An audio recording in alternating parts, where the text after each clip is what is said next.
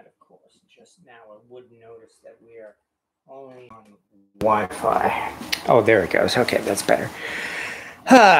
And here we go again. Hi there.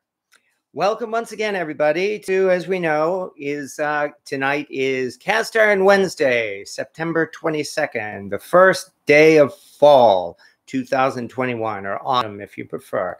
And as we know, a whole bunch of YouTube cooking channels, and usually the smaller ones, it seems like, get together on a Wednesday, especially to do some cooking in cast iron. And that's what we've been doing as well for the last year. And I hope we've had a lot of fun doing it. I know I've had a lot of fun doing it. So welcome back to everybody who is kind enough to show up for these things each week, like William Hurt, for instance, and JD Hive 4 and Pip Gorn. Kyler Estates, hello. Flash 1499, good evening. And Wandering Sen, good evening. I've seen all you folks before, and as always, welcome back. Tonight, I guess, as the title of the video mentions, we are going to be jumping on the old pumpkin spice bandwagon because, gee, as if there isn't enough pumpkin spice going around at this time of the year. I mean, what do we got? We've got pumpkin spice popcorn, pumpkin spice coffee, pumpkin spice Spam, pumpkin spice Roundup weed killer. Pretty much you name it, they are doing it in pumpkin spice. Of course, the reason why we do this is, unlike those ugly Christmas shirts, pumpkin spice, at least in moderation, is pretty darn delicious, especially when you're doing what we're going to be doing tonight, and that is, of course, making a cake. Specifically, a chocolate chip pumpkin spice cake, which is very easy to do. I've already started a number of the ingredients, so let's get things rolling, shall we? Okay, let's see if we missed anybody. Yeah, pumpkin spice crack. Yeah, I wouldn't be surprised at all. Not that I've tried it. Hello, Jose Latios and Richard Scott. Glad to be here. Glad to see you here. So again, thank you so much. And let's get started here. First thing second.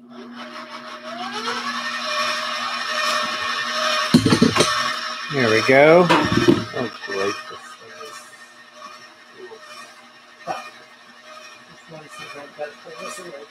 There we are.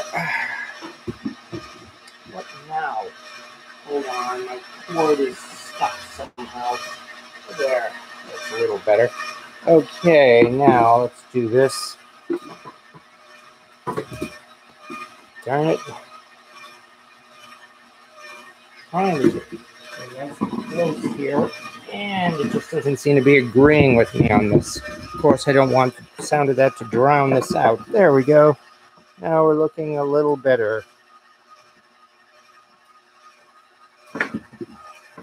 There we are. Thank you, as always, for your patience, folks. So, yeah, I've been busy whisking or mixing together the dry ingredients because, as I've learned as well, it is very vitally important that you mix your dry ingredients together before adding the wet ingredients. This helps to incorporate air into the batter, and it's very, very important here. So, oh, yeah, the stand mixer is another thing I inherited from my parents, actually. My dad had this. He insisted, and Mom insisted, that he bought this thing brand new, although it looked in used condition even when I inherited it. But as you can see, it's still working pretty good. And if it ever does go belly up, well, there are places that repair KitchenAid stuff. So let's get started here. And we want to do a cup each of sugar and brown sugar. So that's the sugar. This is a half cup for the record. So 2 of these, no kidding. 1,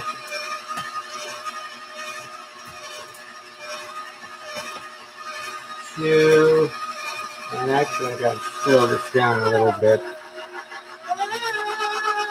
There we go, that's pretty good. All right, so that's a cup of sugar. Next comes a cup of brown sugar. And And this is just it. I mean, making cakes from scratch is actually pretty darn easy if you're doing a very basic cake, which is pretty much what I'm doing as well. I am not at the professional baking level, so you won't be seeing me doing any wedding cakes at any time in the near future. Nonetheless, this really isn't so hard. So we've got a cup of sugar. We are mixing in a cup of brown sugar. All right, now from here we get to our actual wet ingredients, which would be tablespoon of molasses. Yeah, I have the recipe on my website, and I have linked to it in the description of this video as well.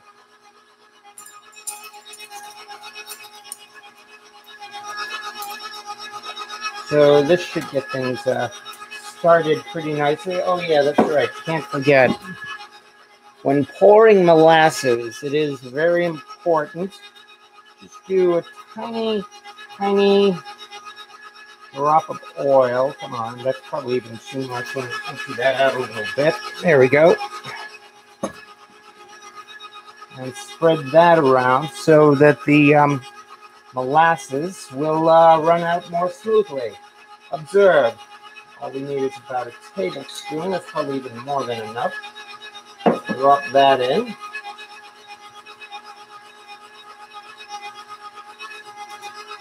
And there we go. As you can see, the majority of the molasses has come out, and we don't have to scrape it out with a spoon. So that's the trick there to pouring molasses. We'll just put the cover on this thing. And then after this, I got almost to pull the trigger. Yeah, as I said, I was lucky enough to inherit this mixer because, yeah, I know these things can be pretty darn expensive. Unless you really have going to be using it all the time, I'm sure a regular handheld mixer will do fine. All right, next in line, we've got 3 eggs coming up. Ugh. Reach over here. And of course, I've got to be careful cracking these eggs. So that's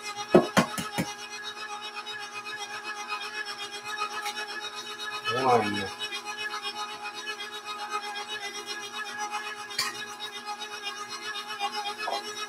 2.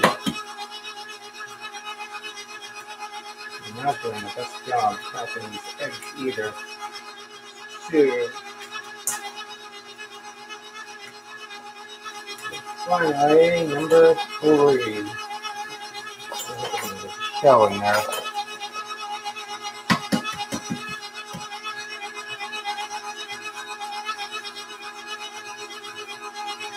Yeah.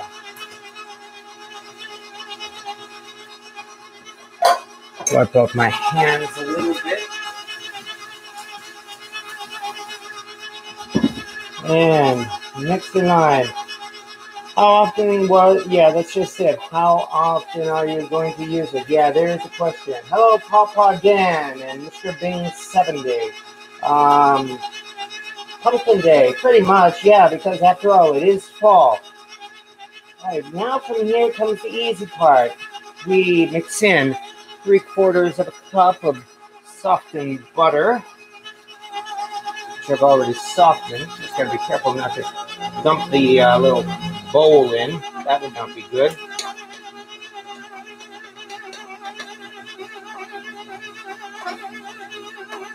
There we go. Now it's starting to become more liquid, isn't it? Especially when we put in the, oops, I think I can do just a wee bit more. There we go. Almost never such a thing as too much butter. Especially our next ingredient, which is actually the pumpkin puree.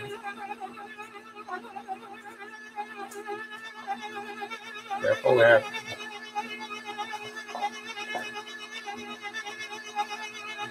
This should help make things more liquid. Especially now we get down to, oh, trouble right now is in the other room with Jamie chilling out for once. So all that's left now is a little bit of buttermilk. Ugh, put this way over in the corner so it wouldn't spill. Now I'm having a little trouble reaching it. Come on, don't spill this. Shit. There we go. Whew, that was close. Okay, buttermilk. Now we are getting into a much more liquid batter, as you can see.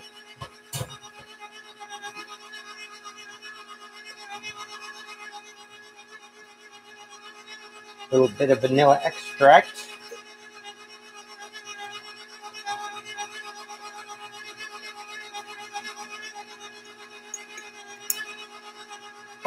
And now that we've done that, we're actually going to pull away.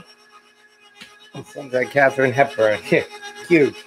No, I've seen some of Katharine Hepburn's movies, and I can understand why you're saying that, especially if you ever saw his girlfriend. No, that wasn't him. Who did you do Katharine Hepburn? Oh, right. It Happened One Night. That's right. The one he made with, oh my God. My mind's gone completely blank. But it was definitely it. No, it wasn't even It Happened One Night, was it? No, that was still somebody else. Who did I see with Katharine Hepburn? Oh, of course, the African Queen. How could I forget? Okay, now that we've done that, one last ingredient, and then we get to pull out our cake pan.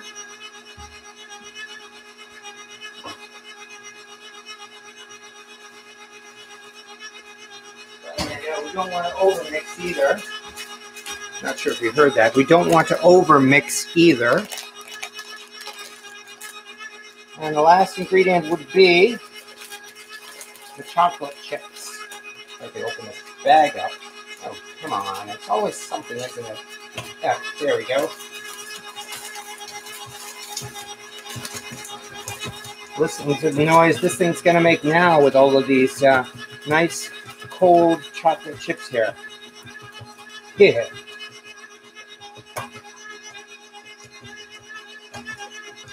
All right, let me quickly get these things out of the way, then we will change our view. I'll stop this for a moment.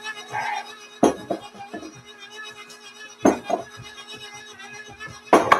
it.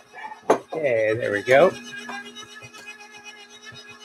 Stopping this for a moment, changing our view over a little bit as we prepare the next step.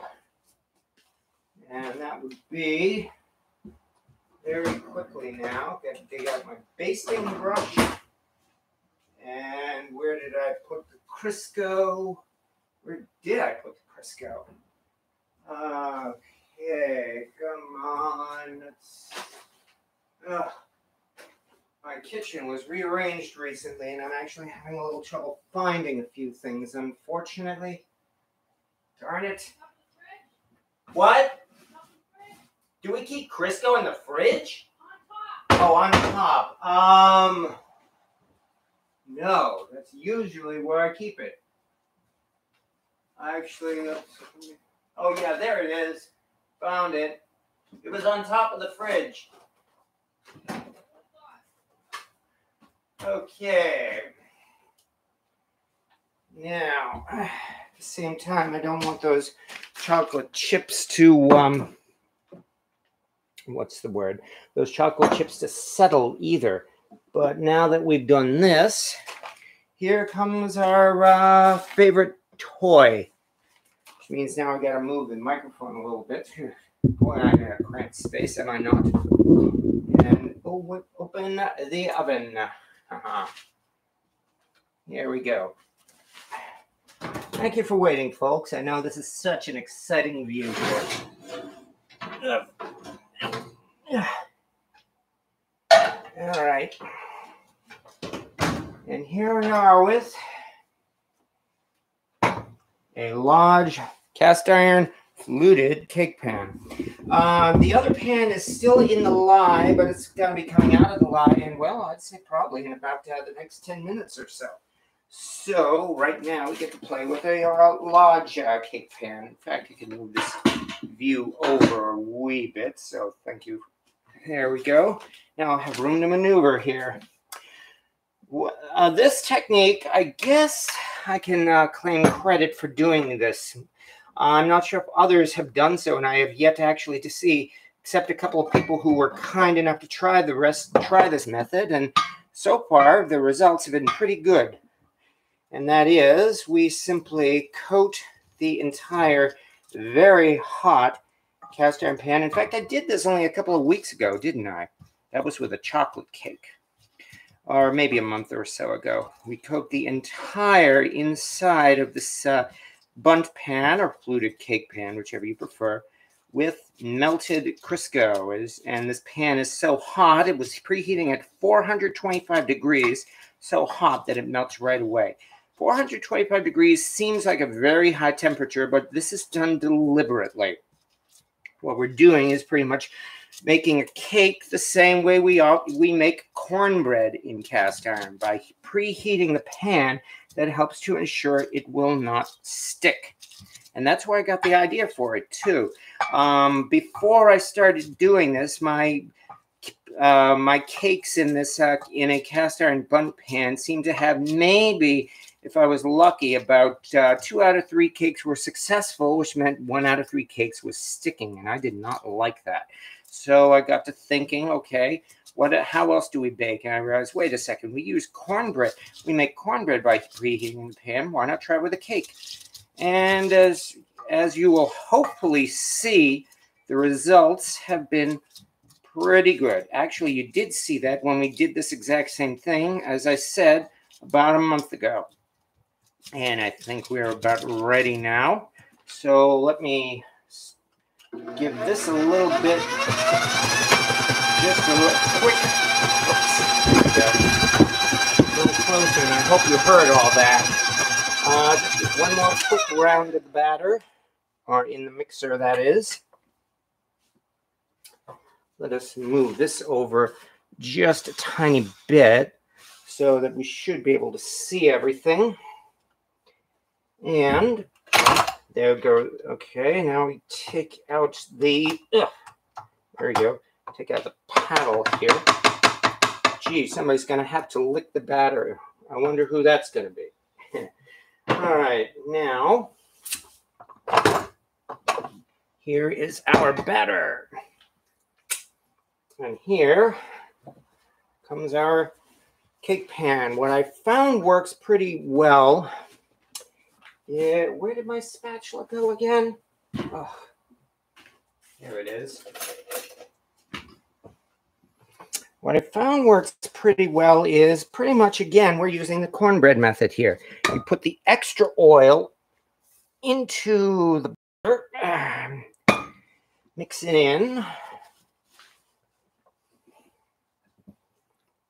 Doesn't take much mixing. That really wasn't a lot of oil. Make sure we get the sides so that there won't be much sticking. And then we just simply pour it all, oops, there we go. Pour it all into the cake pan, just as is. As you can see, I did not grease and flour the pan.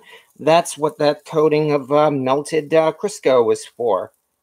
Move this over a little bit.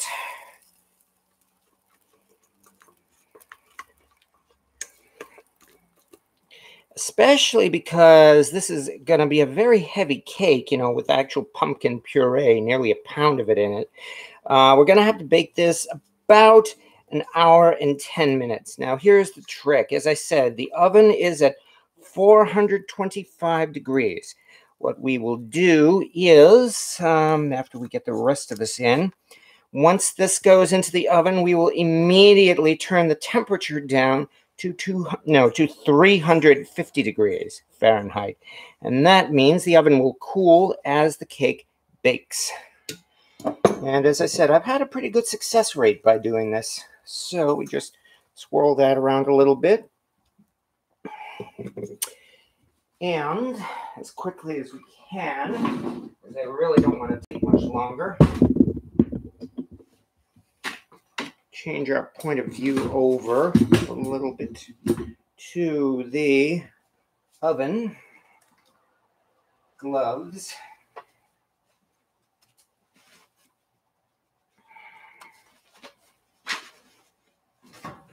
Hot oven, which, oh man, it is getting dirty because of the cast iron I've been seasoning. That's going to be a project this weekend. Clean the oven. In it goes. Close the door. And as I said, oh yeah, there's a good view of the Poiki again. Turn the temperature down to 350 so that the temperature will drop. Whew, there we go. And as I said, I'm surprised we ended up with a nice view of this little cauldron here. Let me put this other egg.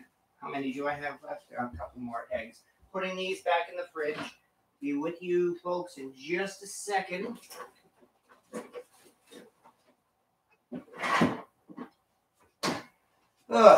And that is part one of our show tonight. So far, so good. Okay, sounds like you have bearing or lubrication issue in the transfer case. That is such a good machine, very straightforward to remedy. Definitely not a throwaway machine. No, I agree there.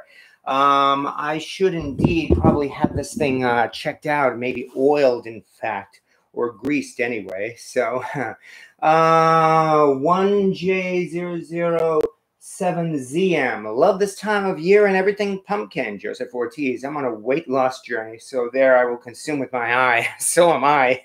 However, there will be folks who will enjoy this cake, assuming it turns out successful. KitchenAid mixer, useful attachments: pasta rolling, slicing, shredding, dicing, spiralizing, grinder, sausage stuffer. Yes, indeed. I have the grind. No, I have. Do I? Yes, I do. I have the grinder and the sausage stuffer. I've already enjoyed that. Not using the new cake pan from Brimfield. We are about to see the new cake pan from Brimfield. Don't worry about that, JD Hive 4. Also, do you let it sit after baking to take it out post-baking? Absolutely. What happens is when this comes out of the oven, it is going to sit in the pan for 20 minutes. I've learned that from experience. Then after 20 minutes, we will get to flip it out of the pan. So please repeat the temp and time for preheating the cast iron cake pan. Okay. Mike Olden. First of all, again, the link to the recipe is right in the description of this video, so you can get it all right there. But as I said, I preheated the cake pan and the oven to 425 degrees Fahrenheit. And yes, I said that right, 425 Fahrenheit. That way, I took it out, coated the very, very hot pan with Crisco, which immediately melted. Poured the extra poured the extra oil into the batter, mixed it in. Then I poured the batter into the pan, put the pan into the oven, still at 425 degrees, but as soon as I closed the door, changed the oven temperature to 350 degrees.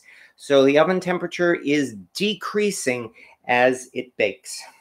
And with this particular recipe, the pumpkin spice cake, this one's going to be about 1 hour and 10 minutes. So right now it's 8:24. So that means somewhere around maybe 9:30 or so, it'll come out of the oven.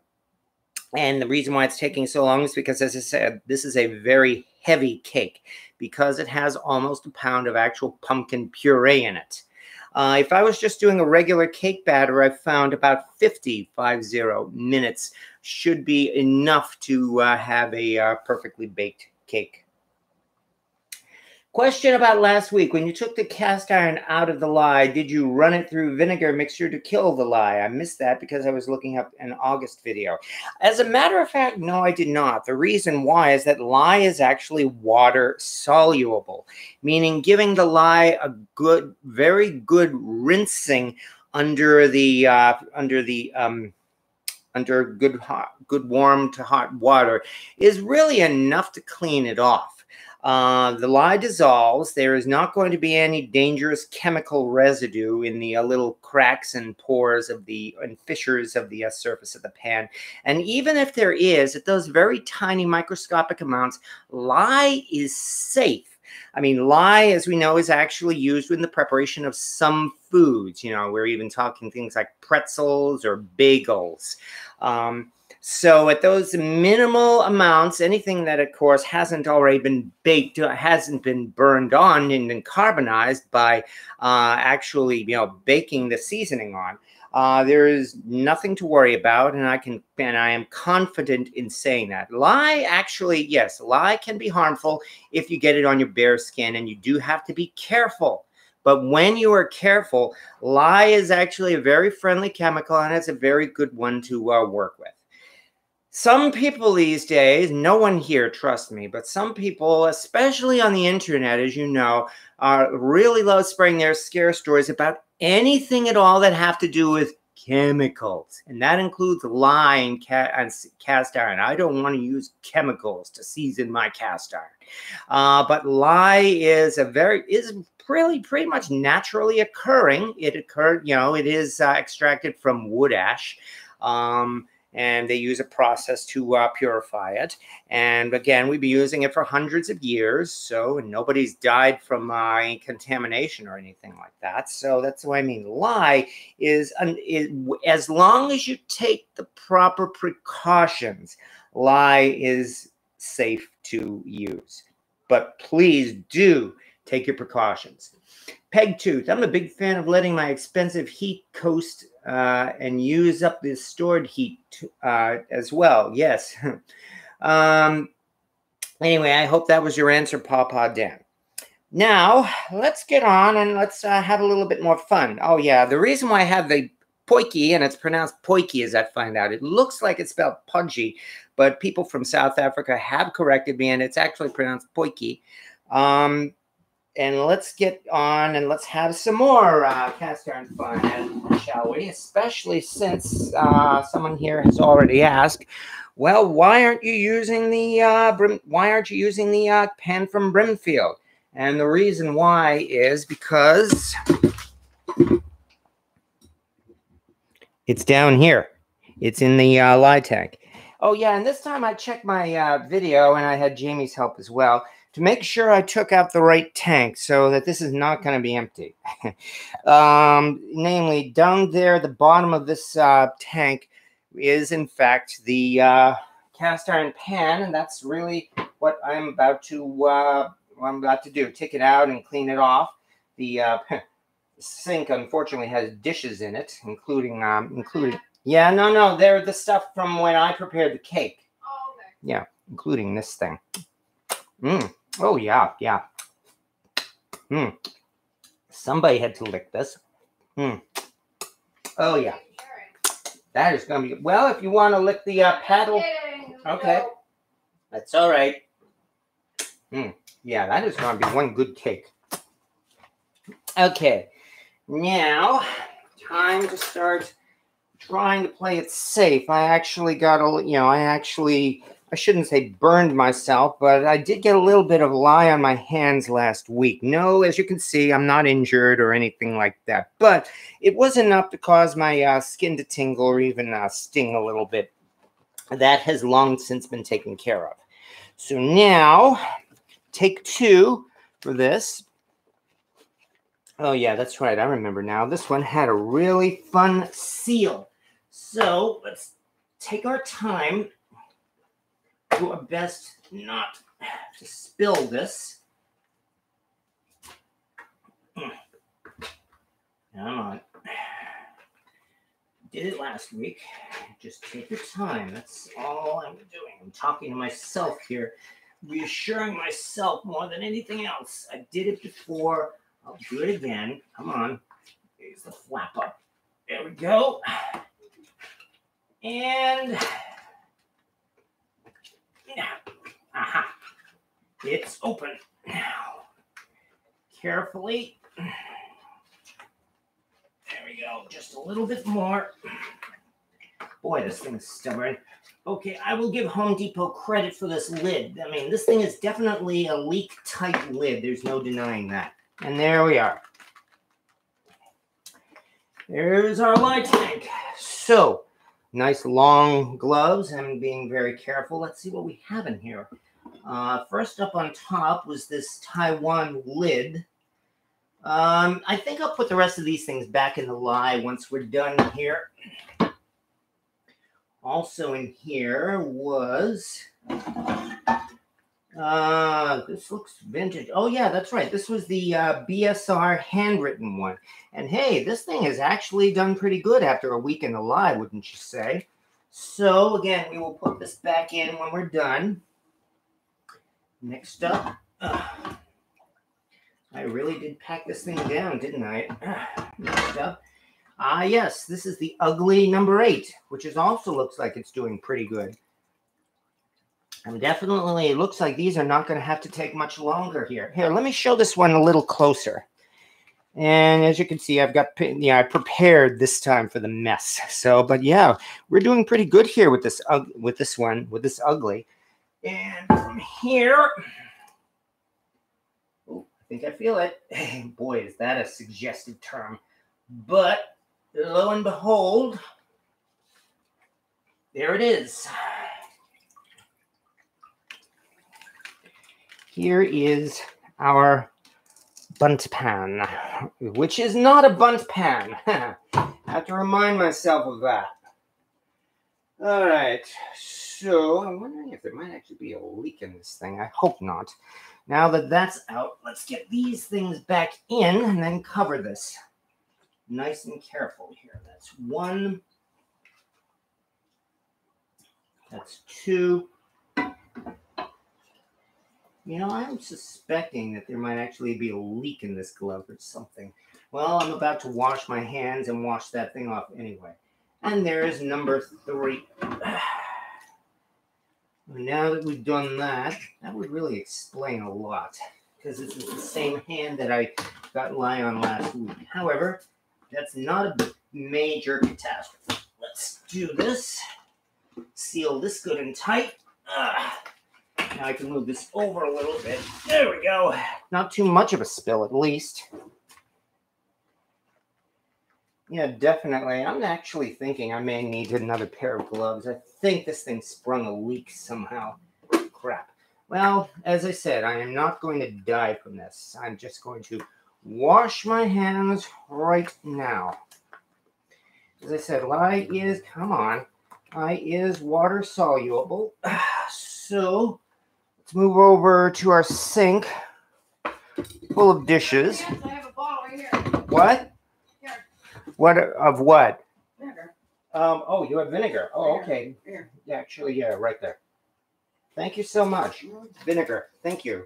This is apple cider, but it should work the same way. Oh, right? yeah. Apple cider works fine. Is it working? Oh, it's working immediately. The Okay. tingling sensation is going away right away. So Okay. thank you so much. You're welcome.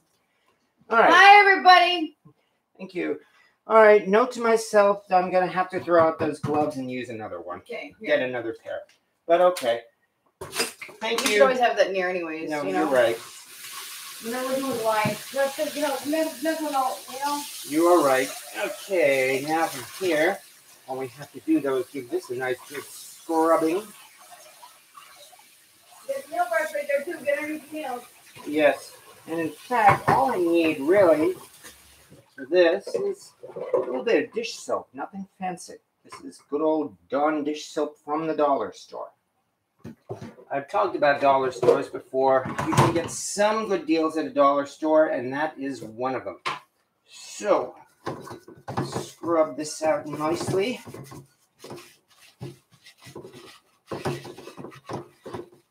Yeah, over the next couple of days, I will definitely be seasoning this, and then we will put it through its paces over the weekend.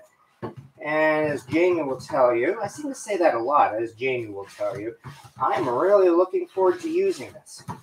I looked this up there on the, there's a special secret Facebook group, especially for cast iron bundt collectors and users, and it is called Cast Iron Bundt Bakers Anonymous. The idea, of course, anonymous is pretty much, like Alcoholics Anonymous or Cast Iron Anonymous. Essentially it's that baking is an addiction.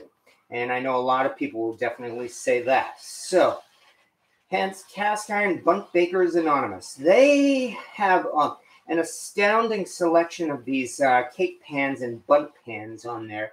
And they give there are names assigned to all of these designs here. And it seems like what I came across was none other than the Monarch.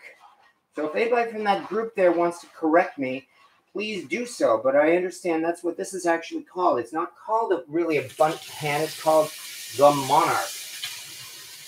Which, now that I'm thinking of it, because I know my Adult Swim, makes me think of the Venture Brothers. So, well, that's okay. There are worse villains than the Monarch. Not many, but there are. What? The Monarch butterfly. Yes, indeed, the Monarch butterfly. And of course, Monarch is supposed to stand for royalty anyway. There we go. So after a week in the lie, it only needed a week, probably did not even need a week, because, this thing was not heavily encrusted with gunk.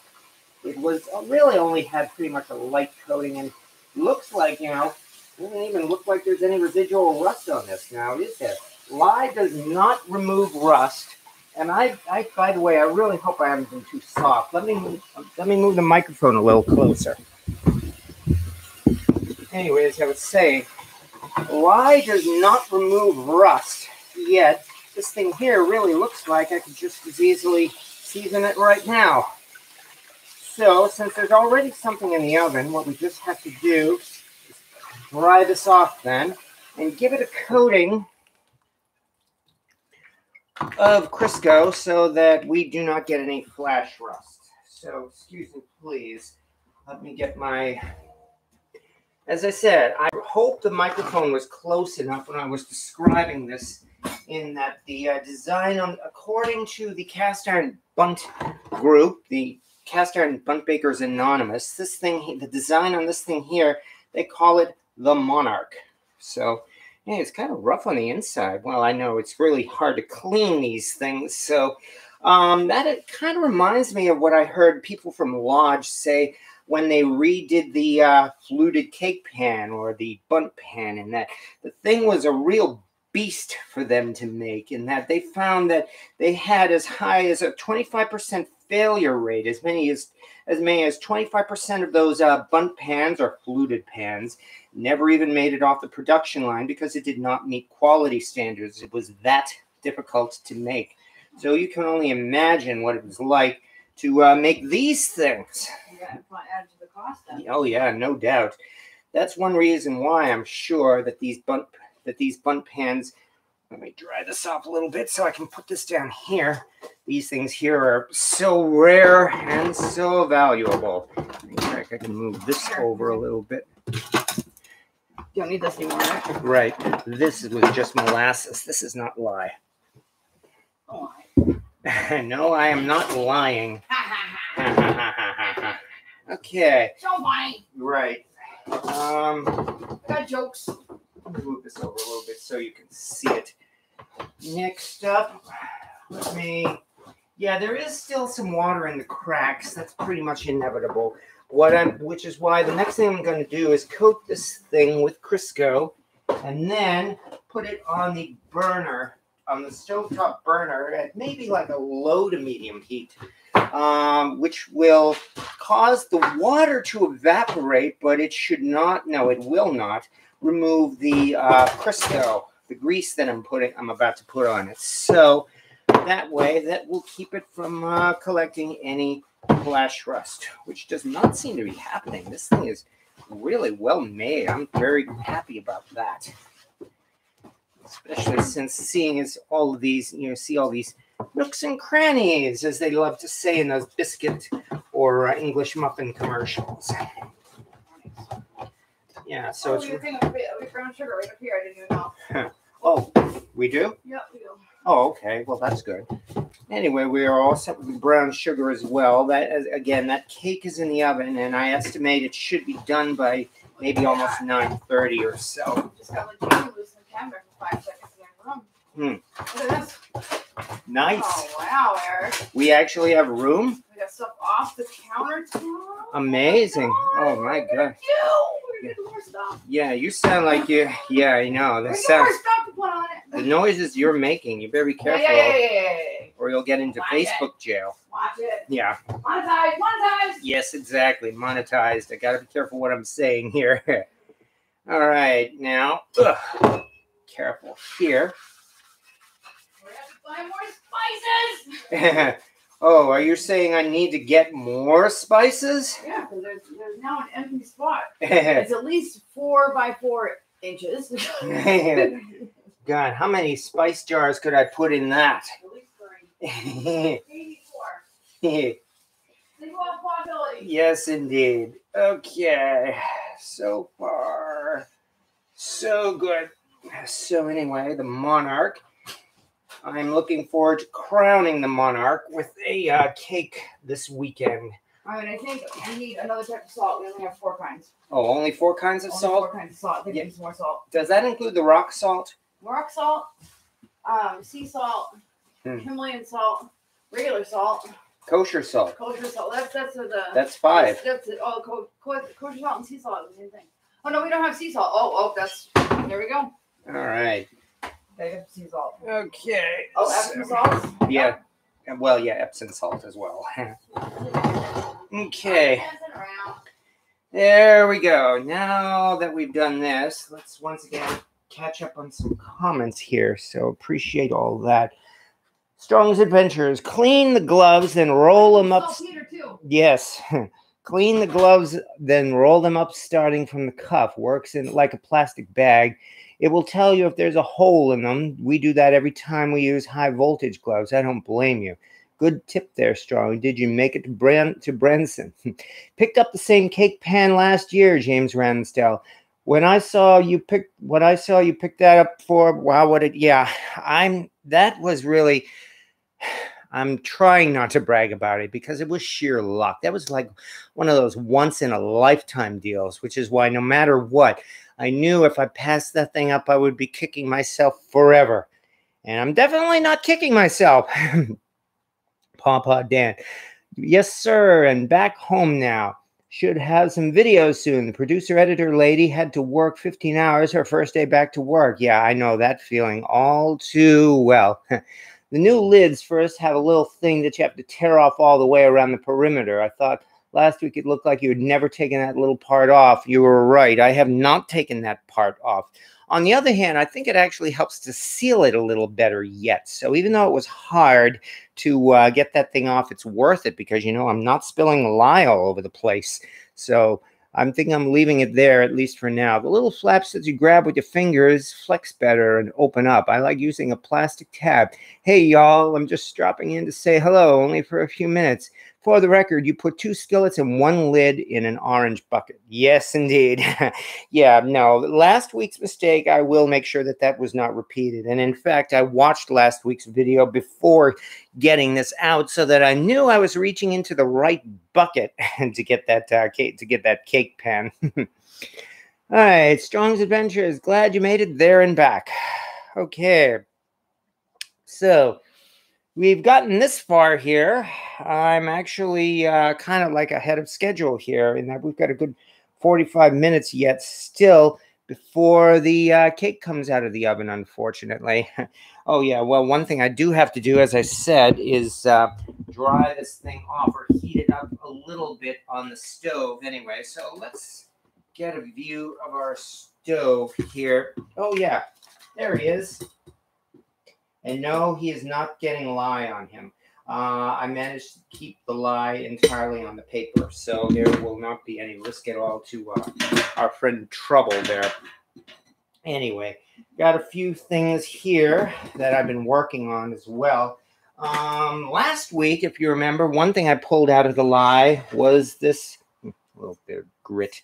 Was this favorite pan here, which has turned out very nicely after 2 coatings of seasoning. Yes, it does have a little bit of sulfur pitting on it at the bottom, unfortunately. Well, that, unfortunately, there's nothing we can do about it. But the inside of this thing is, yeah, pretty darn glass smooth. So I am quite happy with how this turned out. Let me move this poiky to the back. Ugh. Yeah. Put the monarch on there. and just turn the heat up to maybe about 3. So that will, again, evaporate any residual water in there.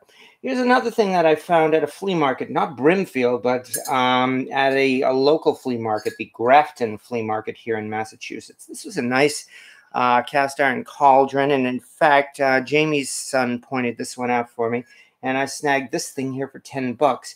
Despite the look, I think this is actually modern made. My clue really is the way it actually was made with a gate mark, but they took the time to grind down and smooth out this gate mark here, all the way up to the sprue mark. Also, these are not, these legs here, I don't think they're shaped quite the way they used to do in the olden days. So I actually think this is more of a modern day cauldron. But it's still a nice little pot, and I'm actually quite proud of how this turned out. I have not had a chance to season this one yet from last week. This one, if you remember, is an old Wagner Sydney, a very old one, which is also, unfortunately, very warped. But then again, I have friends who would still take that anyway, as it is. So things have been going pretty good on that front there. I will say that definitely. So to find yours at an open market, great find. Yeah, no question there. Little cauldron came out nice, definitely. If nothing else, I mean, hey, with Halloween coming up, we've got ourselves a real decoration here. And boy, this thing is heavy too. I mean, there's no question about it that this thing here is cast iron. It does bear a resemblance, I will say, to its big brother, the 15-gallon cauldron. This one here, oh, I don't know, probably takes maybe a pint, maybe even 2 pints. So, all right. Anyway, that's, as I said, I'm actually, again, my agenda is a little better off than I thought here. Well, I suppose one thing I could do, now that we've done this, I might as well just try taking those other pans out of the lye and clean them off so that we have time here. I've been looking for a bundt cake pan. That one is nice also. Yeah, the Lodge bundt pan. That, of course, was going on, God, has it been almost 3 years already? Yeah, apparently it has. In 2018, in fact, Lodge finally re-released, as the first in their Legacy series, they re-released their fluted cake pan. Oh, and by the way, I'm just starting to be able to smell that cake in the oven, too. And the nice thing about that is the way it actually crashed the market for antique vintage cake pans and bundt pans. Why I'm saying it's a nice thing is because no, vintage pans are not worthless. I don't think they're ever going to be worthless. But because no one, and absolutely no one, had made any new bundt pans at all since probably at the very latest, the 1990s, the bundt pans have become scarcer than hen's teeth. They were extremely rare and could not be found pretty much anywhere. And that means any cast iron bundt pan at all was selling on eBay at incredible prices. I mean, you know how cast iron is overrated on or overpriced on eBay? Yeah, that especially was going for bundt pans. I mean, for instance, we're talking like people had a cracked and then welded bundt pan on eBay for going over $200 and more. So, and then Lodge came out with their bundt pan, and that actually drove the price down because, well, now people actually had a choice. They could get a brand new bundt pan if all they wanted to do was bake in it. And of course, a lot of people did. So now bundt pans, or well, for a while anyway, on eBay and with other vendors have been more reasonable. Now that the now that Lodge has discontinued again its fluted cake pan, they estimate it'll be gone for a few years or so. The prices of the bundt pans are starting to go up again, meaning that really now would be the best. Well, actually, the best time to look was when Lodge was producing their fluted cake pan. But now that that's gone, well, you can only expect prices will start rising again. So. Papa Dan missed an Arc Lodge number 7 for $10. Wow. Yesterday, I saw it at a local marketplace and contacted owner. She was at work and I had to wait until she got home. She contacted me and said, boyfriend sold it during the day. Ouch. Oh, my condolences. And that is, well, unfortunately, that's how it goes. Would a sticky acid like ketchup or tomato paste help? Oh, bunny pans going for $180 and up, way up. Oh, any suggestions for cleaning the exterior of a little enameled Danish Dutch oven? I'm using it as a deep fryer and I had flare-ups on the outside of it. I don't want to use abrasives. Somebody did suggest using tomato sauce. There are, in fact, enamel cleaners that are safe enough. I mean, there are a number of them. Even Barkeeper's Friend. Barkeeper's Friend does have a more liquid or paste-like formula that's meant especially more for more sensitive surfaces. So that might be one thing to consider there. I have a favorite like that one, but the number 7 is fat, like a bubble number. Oh, that's interesting. I can only guess, and it must be, well, they were probably using a different mold in that case, or a different pattern. So,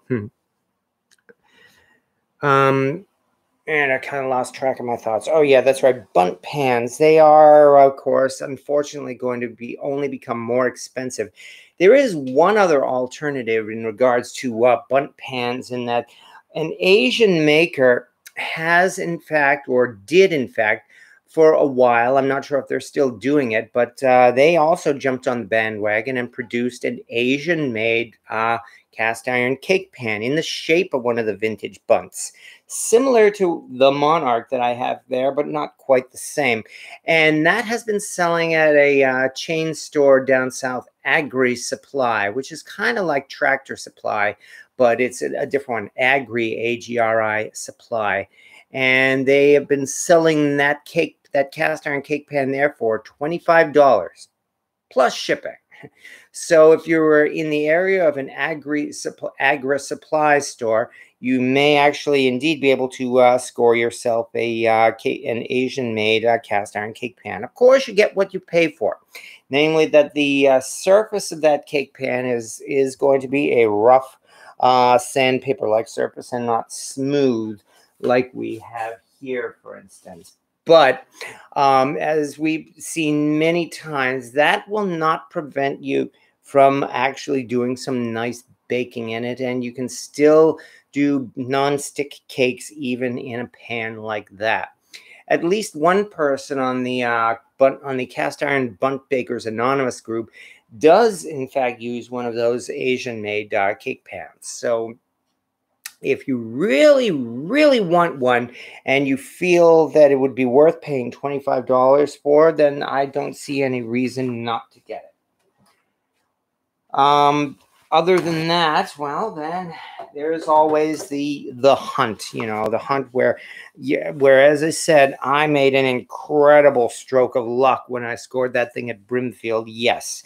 And I cannot guarantee that it will happen to you. But you never know. I mean, on the other hand, if somebody as silly, as dumb as me could do it, who knows? Anybody could do it. So, Shadow Walker XM, sorry, I got carried away. Meant to say hi. First, my manners. Oh, not to worry. Hello, Shadow Walker XM. And Papa Dan, you are correct. That is the way it goes sometimes. I sat around the house all day with a $10 bill in my hand. Didn't want to waste time grabbing the lodge and run. Maybe you should have. Oh, well, that's the way the Wookiee grumbles, unfortunately. Do you have any tips on pointing out the older bundt pans versus the newer ones, which are being discontinued to be replaced with newer ones, etc.? I can only say that a number of the older bundt pans actually do have gate marks on the bottom and sprue, S-P-R-U-E marks. So they do actually look like they have little cracks, which are hopefully just gate marks. When I say hopefully, as I mentioned, there are a few, very, very few bundt pans out there that actually have been cracked. Also, there are bundt pans out there that are enameled as well. And in a lot of cases, I've seen the enamel is actually wearing off. And then, unfortunately, we have to treat it like any other enameled cake pan. So that is something to be considered as well. For that reason in particular, I would not recommend an enameled cast iron bundt pan, because they are all guaranteed to be very old at this point. And there is even the possibility that the enamel could start crazing and cracking. And so that's obviously something we don't want to do. Okay, like I said, having said all that, oops, let's spend, okay, we are at almost 1 hour now. Let's spend a little bit more time here. Let's move one or two of these things out of the way, and that would include this little cauldron here, this Wagner spinner. Yeah, well, it is, unfortunately. Get this out of the way. And this favorite, which again, I'm very happy with how this thing turned out, all things considered. And now that we have a little bit of room, let's do this right. 1 second, please. I just need to put this thing down in a safe place. After all, it is vintage, and I really want to be careful with it. All right. Let's just go back to where we were, shall we? Which means let's bring out the lye once again. So I guess I was lying earlier when I said I was all done and I was not going to be taking those things out of the lye. Yuck, yuck, yuck. Oh, well, again, that's the way it goes. So here we go again. In we go. Let's give this a try. You had said that this flap here actually can tear off. And I will say again, I think this thing is actually helping to seal this thing a little better. So at least for the time being, I'm going to keep this thing on here because I don't want to. Ugh. There we go. Which means now that we've done that, let's get back again. Yeah. All right, that means let's bring out a couple of other babies, shall we? Including which other one was I going to do? Oh yes, that's right. Here is the BSR handwritten pan. There we go. Ugh. Yeah, definitely. Unfortunately, it's like, yeah, I'm okay. I'll try that thing you said, namely that I will try turning that thing inside out and scrubbing it and seeing, in fact, if there is a leak in that thing or not. However, let's get back to the sink again, and let's see how well or how terrible. Okay, let's put a little bit more of this vinegar on, because this stuff actually works pretty good. There we go, much, much better. And having done that, let's actually put a little bit of vinegar right in the pan, shall we? There we go. Only a little bit, mind you, just to be sure things are nice and safe. And with that, let's start scrubbing. As you can see, I'm not even using soap on this thing. However, I would say that a lot of this grit is coming off pretty nicely.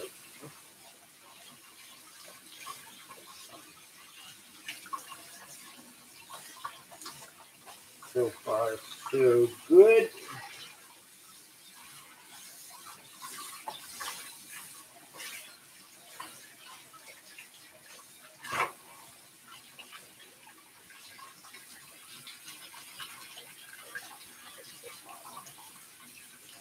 Some of the edges are maybe a little questionable yet, unfortunately, in that there's still some residue on this thing. And I might actually drop this back into the lye for at least a couple more days. However, this thing here is looking pretty good, I would say. Once again, especially for a pan that could very well be anywhere from 90 to 100 years old. So we'll leave that aside. And let's go for another one.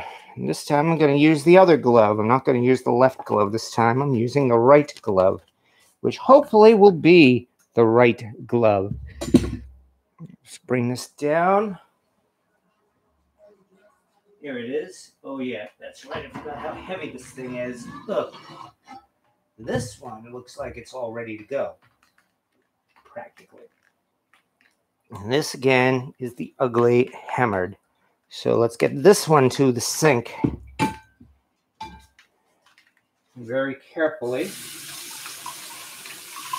Start scrubbing this thing, shall we? Alright.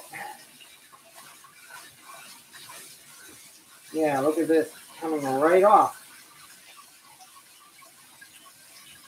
We're doing very well here. Man, this is heavy. This ugly 8 is most definitely heavier than a number 8 lodge.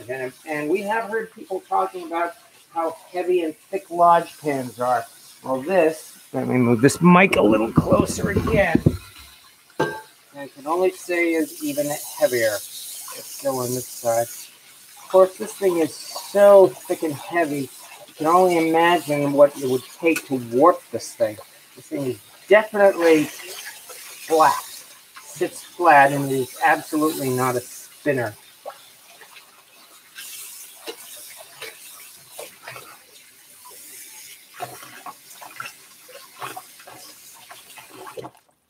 There we go. Looks like, I think, move this out of this way. In fact, this will go back in the lye right now. This is the BSR. Very carefully. Plop. Rearrange that a little bit. Come on, there we go. There we go, that's good. Forget what else was in there. All right, let's rinse this off. Get this out of here. Move this over a little bit. Just a little bit of Dawn dish detergent, nothing fancy. And then after this, we will return to your comments again.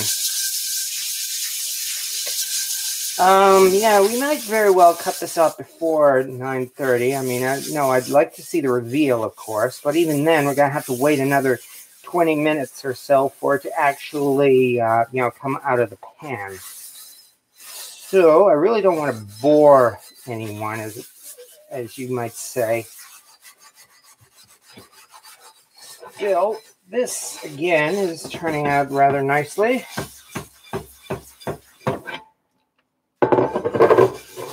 Again, there's a rumor, unverified, that a number of these unknown mystery skillets, like the Ugly Hammered series or the Southern Mystery Skillet series, rumor has it that they were made by prison labor.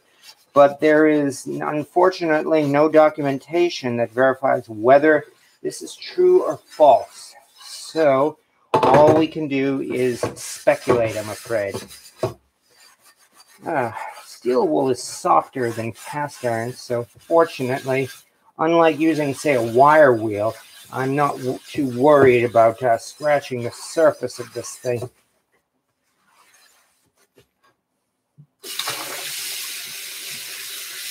There we go. Let's clean all this off right now.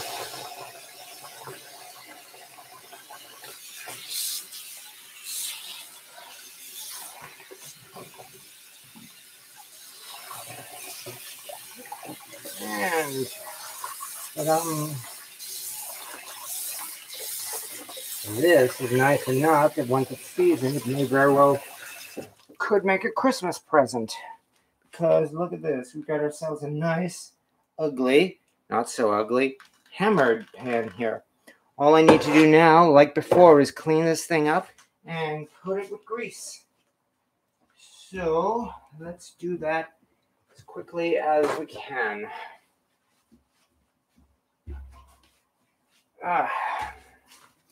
Having said that, let me ask a question as well.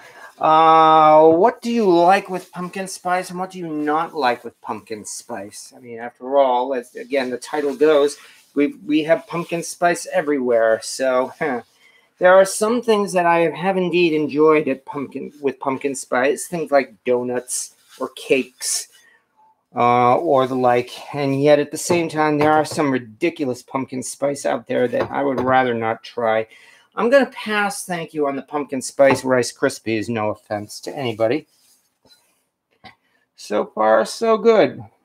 Oh, I see, that's not grit. Apparently, it looks like this might actually be a casting flaw or even some kind of, I shouldn't say corrosion, but something actually is the side of this is actually a little bit rough. Of course, it might even be because of the casting itself. I mean, there's a reason why these things are called ugly hammered. Not because they're ugly, but because they do look very primitive, and there's no denying that. So let's get that rag with the Crisco one last time and coat this. I might actually call it a night perhaps, because things have been going pretty good, and as you saw, the bundt pan is now out of the lye and it is resting there on the stove, and I am going to be seasoning that over the next couple of days, and then we will really put it through its paces and have some fun, and boy is that going to be fun. There we go. Nice brisk coating here of the Crisco, including the sides. You have to remember the sides.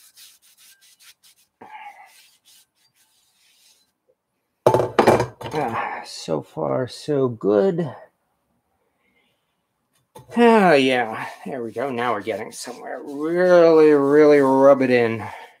I hate to rub it in. No, actually, I love to rub it in. It's the same way with internet arguments, too. Okay. Getting all that, and there we are. Looks like that means this thing here is ready to be seasoned. So this number 8 is going to go with the number 5 and the number 3. This is what I mean by crude. Look at this. The number 8 is not even. Let me do this right. There we are. You can see it's actually a little bit tilted to the side of this thing.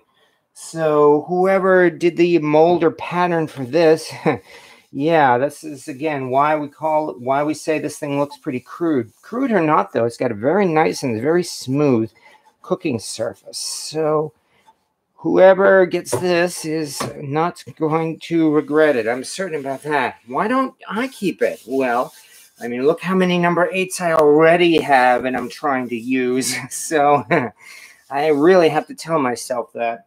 All right, let's move this back away. Thank you for your patience again, folks.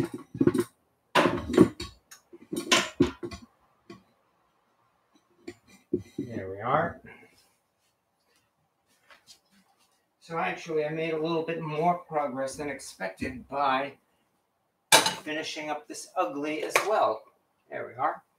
Now that one is going as well. All right, let's check in our comments once again. Strong's Adventures, I have to run. Y'all have a good evening. Night String, hate autocorrect. Hope they aren't sick. They haven't been around neither. Oh, yeah, that's, well, I do hope everything, yeah, like Bookworm 73, Jessica T, or Miss French Twist. Well, Bookworm 73, he has left the channel, I'm afraid. He and I had a little bit of an argument, and I'm not going to get into that. Thank you. What do you think about the cast iron line that Bed Bath & Beyond is selling? The brand is Our Table. Well, I would say they're pretty much the same as a number of cast iron pans that are being sold. I mean, they are absolutely Asian made, because Lodge is really the only major cast iron manufacturer left in the U.S. And I'm sure, even without looking, I would bet that the shape of the pan is probably not dissimilar from what you might see from Lodge. Hint, hint, hint. And if you feel you can get a good price for one of those, well, I would say pick it up and give it a try.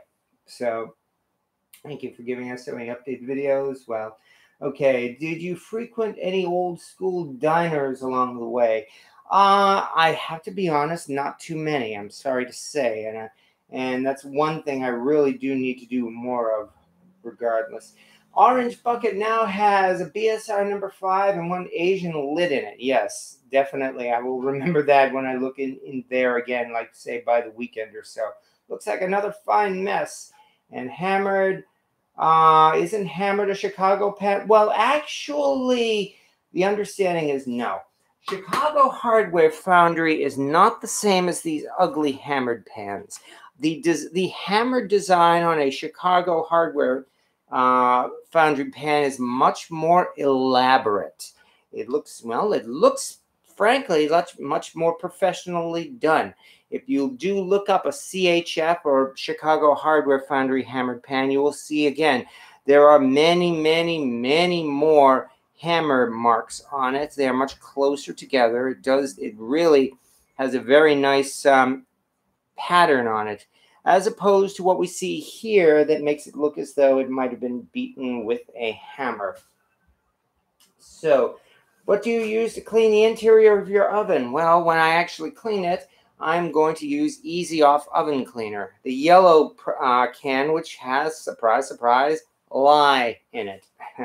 So, oh, and when I do, though, I'm going to make sure that the cats are well out of the way. So, yeah, we have to be careful of that, unfortunately, when using that stuff, I'm sorry to say. So, there are a bunch of old school diners on the eastern seaboard of eastern Pennsylvania, all the way down to at least Baltimore. Yeah. And unfortunately, that's one of the areas that I have not really been to, the eastern seaboard, unfortunately. The best I've done there is Route 95. I've not gotten any closer to the ocean there yet.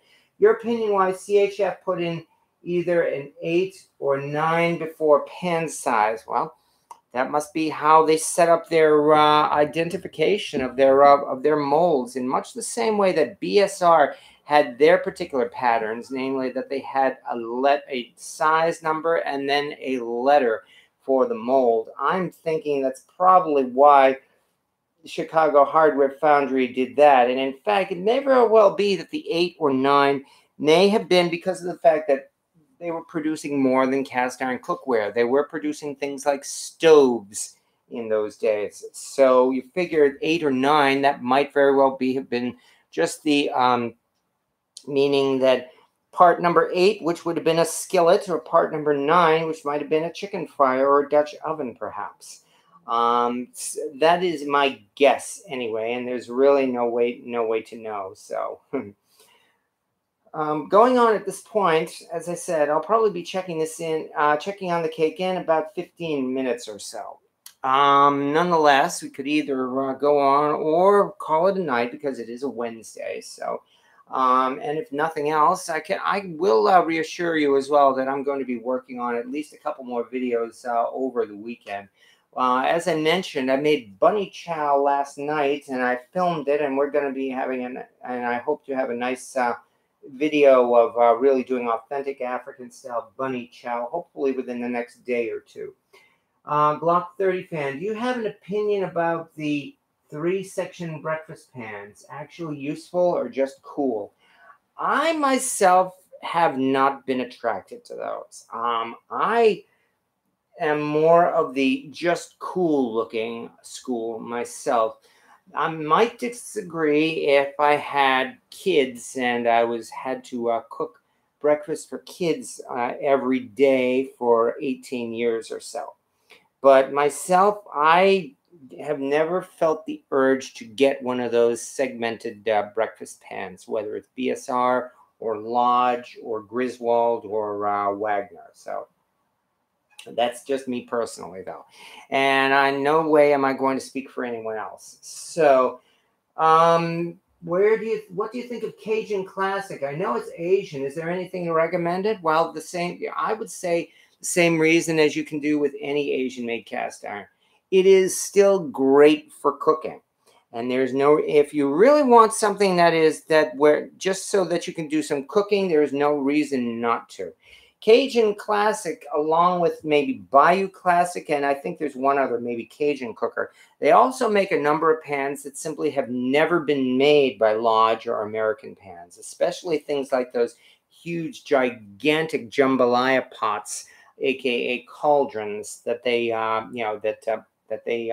they usually sell brand new. So, Born Engineer, it's my first time on the live stream. I've been enjoying your content. Well, thank you very much and welcome. I do hope you've enjoyed this tonight. It's been kind of laid back tonight. I'm still very much have enjoyed myself, though. And anyway, as you can see, we've accomplished a couple of things. I mean, after all, one last time, besides preparing a cake, we've got a cast iron cake pan here that's heating up. I can probably even turn off the heat at this point, because this thing is definitely dry by now. And as bonus as well, we have ourselves a number 8 ugly hammered skillet, which I'm definitely looking forward to cleaning this thing up as well. That, I guess, brings me to another point in that, yeah, I have finally agreed that in the near future, when a number of these pans are cleaned up and seasoned, I will start doing giveaways here on the live chat. First of all, to help keep my collection from getting too big, and also hopefully to kind of like increase my viewership as well. So I mean, I enjoy this, but I wouldn't mind growing either. So. Donut 23 Stewart, I am new to cast iron couture. I have a BSR cornbread skillet. Did you possibly say in another video that they are hard to find? BSR cornbread skillets. Oh, I see. You mean the round one. Not especially hard to find. They made a lot of them, yes. So, the ones that are hard to find are the number 3 size 6 wedge cornbread skillet, which is smaller than the 8 wedge one that we see just about everywhere, and which is also the one being sold by Lodge as well. The 6 wedge cornbread skillet is indeed harder to find. They only produced those for a few years, from the 60s to the early 70s or so, and then discontinued them. The other one that is hard to find from BSR is the Handy Dan cornstick pan. Let me take that one down and show you.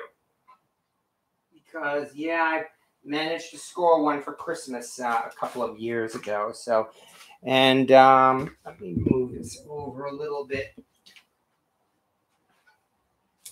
This is the Handy Dan cornstick pan with a handle on it. And it is really, really nice for making cornbread sticks or other kind of sticks as well. It has 8 corn sticks rather than 7. And yes, this handle is extremely useful. BSR produced this in the last few years of its existence, from the early 80s to the early 90s, before they went out of business. So there are really not too many of these things out there. And so yet again, antique vendors are scooping these things up and really doing their best to try to rip you off and get these things and sell you these things at high prices. But if you manage to come across one at a decent price, and if you like baking cornbread in these things or cakes or anything else, I would highly recommend it. All right, let me put this thing back as well. Okay. There we are, putting it back in its place. And having said that, welcome to our group, Born Engineer. I am new to cast iron. Yeah. Did they make a lid for the ugly number 8? I'm not sure. I do know that I've seen ugly hammered Dutch ovens that definitely have lids, and the lids look pretty crude as well, so they certainly match.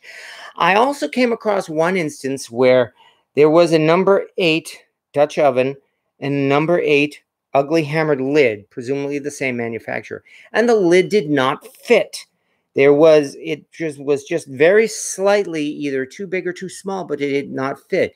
So it might be that may have actually been a skillet lid that they had set on a Dutch oven, perhaps. So the answer to that is maybe. Did they make a lid for the ugly number 8? Maybe. More research is needed, at least on my end. Okay, Handy Dan isn't completely in camera view. It's not? Oh, I'm sorry. Let me bring that back out again. My apologies. Let me do this one more time.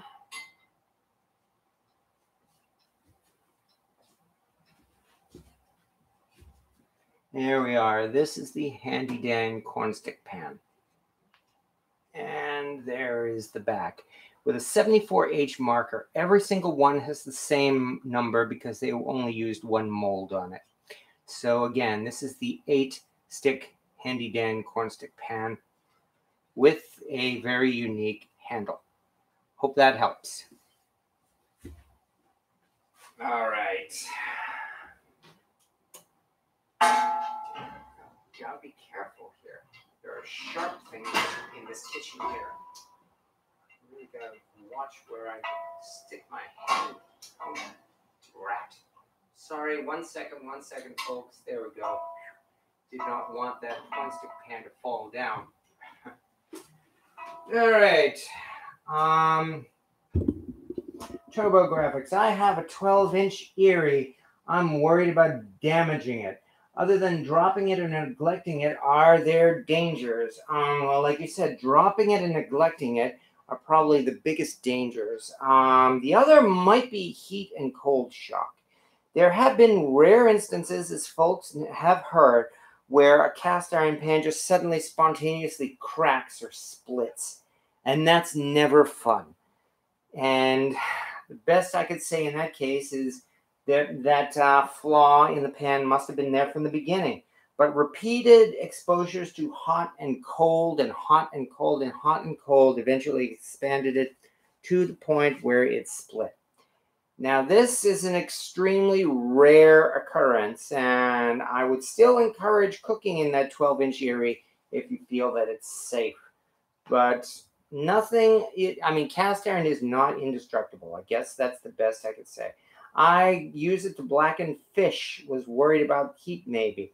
I would say keep on doing that then. Just don't blast your oven at its extreme highest heat, especially if you have an electric stove. At most, I would really want to heat this pan low and slow, like maybe at medium or a little bit more than medium heat. And even that in itself, if you let it sit at that heat for maybe about 15 minutes or 10 to 15 minutes, even that is hot enough to give a decent sear to a steak, or in this case, as you say, blacken some fish. So that would probably be the only thing. Don't blast your oven with that. That cast iron pan is very rare, very valuable, and fragile as far as cast iron goes. So treat it like that. Okay, thanks, appreciate it. Well, again, I'm more than happy to help, and I do hope that does help. It is now 9:25. You know what? I think let's make an attempt at taking out that cake. So, first thing I have to do is put the lid back on this lye tank. Just to be safe. There. Now that's on nice and tight. Yay. Okay. Well, thank you everybody for waiting this long. Tonight's seasoning is looking very good. Sitting there on your stove. Great for a first coat. Yeah, this isn't even seasoning. This is, again, what I'm really doing is just giving it a coating to prevent oxidation, aka flash rust. It will go into the oven, and then we will do some real seasoning. However, let's clear off some of this mess, shall we? That means this, again, this Wagner here. Get this out of the way. And the other thing is this, again, here was the mixing bowl where we mixed the batter. We will get that out of the way. And a little bit of batter, which I'm just rinsing off as I am. There we go. And now comes the moment where I hope everything is ready. Good. Well, we're about to find out. Let's get this in a little bit closer if possible. Which I know that is really what everybody has been waiting for, and thank you for your patience, everyone. There we go. Let's pull this in. There we go. Okay, there we go. Now we've got a fairly decent view. And at last, here comes, well, this is not exactly the moment of truth. The moment of truth comes when we flip it in about 20 minutes or so. But this is going to be just about as good. Yes, indeed. Because here it comes. Ooh, wow, look at this thing.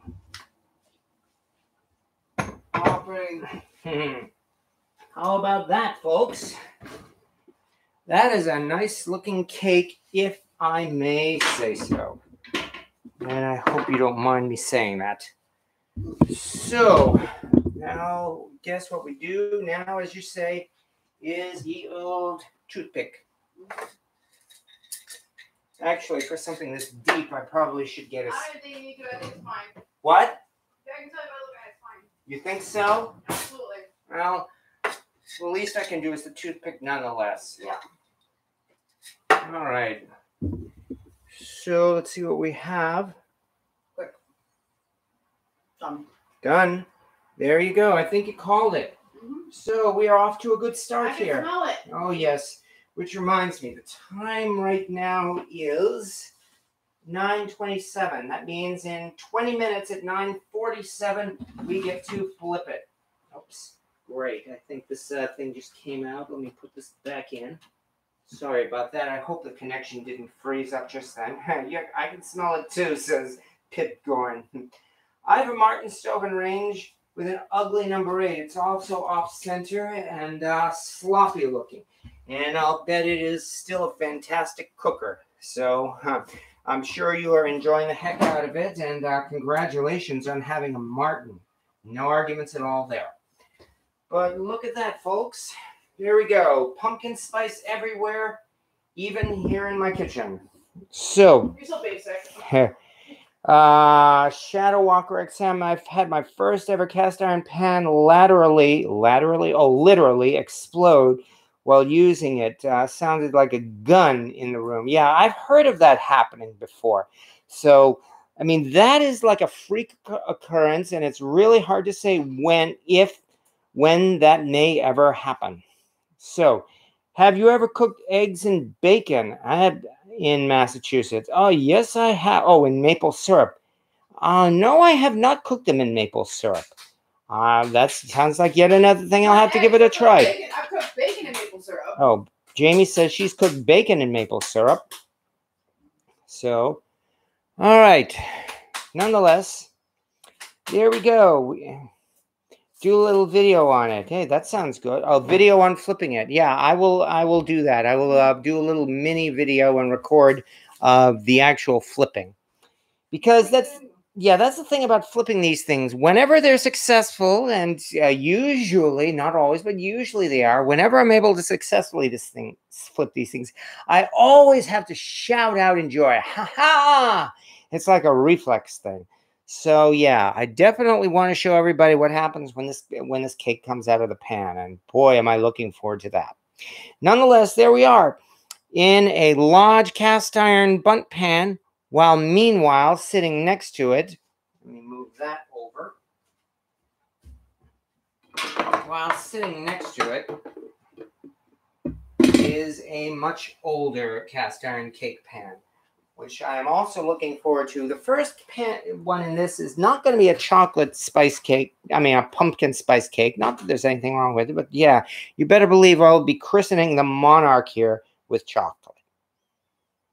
And having said that, I think we are doing just about. I think I would like to call this an evening because hey, it is 9:30, and I can only appreciate very much everybody who has shown up here. And in fact, the viewer count is still rising. It was 39, then it was 40, 41, now 40 again, which sounds like a cue again that I think we should be all set here. Good night, Papa Dan. Night, everyone. See you all next week. I'm definitely looking forward to that. We will see what happens next week. When this cake pan is definitely going to be ready. And having said that, I guess as always, let's go on and enjoy the rest of the evening. And as always, take care of yourself, folks.